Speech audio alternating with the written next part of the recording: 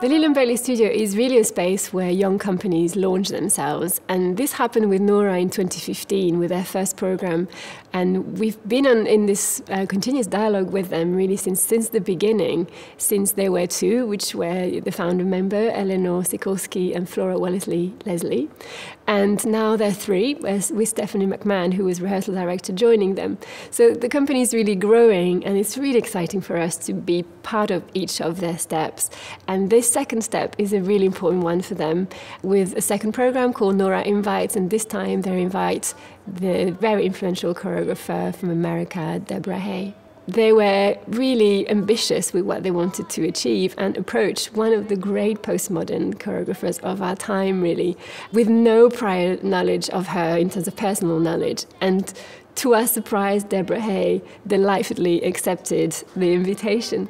The work is called Where Home Is, and Deborah's practice is really particular and really puts the accent on the role of the dancer and what is the practice of a dancer working with different levels of consciousness at the same time.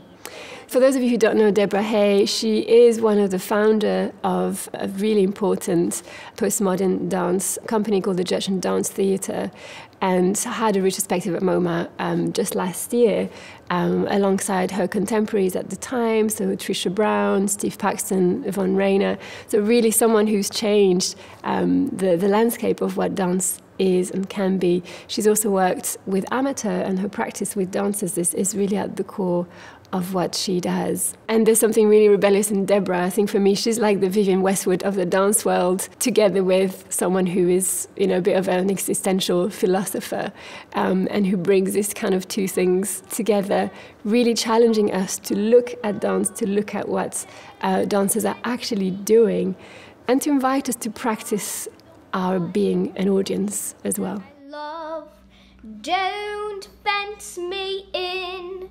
Let me be by myself in the evening breeze.